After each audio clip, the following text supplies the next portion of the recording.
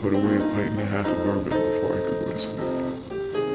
The sheets were crisp and dry, and the fear was far enough away in the alcohol. But whenever I closed my eyes, Coretta was there, hunching over me and kissing my chest.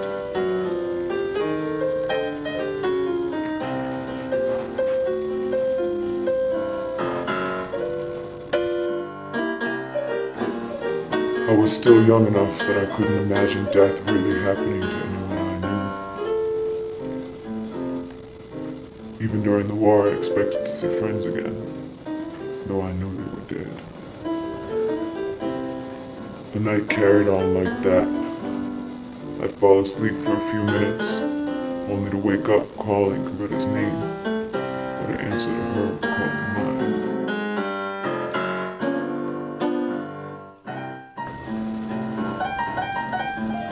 I had to find Frank Green. Knifehound held the answer to all my problems. He knew where the girl was, if anybody did. And he knew who killed Coretta. I was sure of that.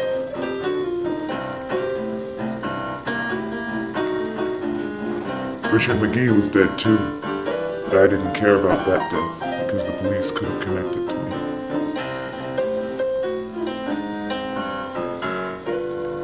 It's not that I had no feelings for the murdered man. I felt that the killer should be brought to justice.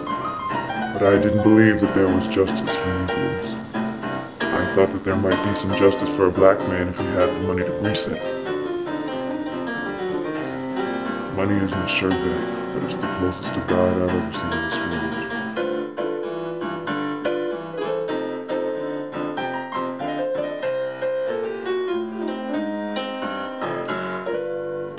But I didn't have any money.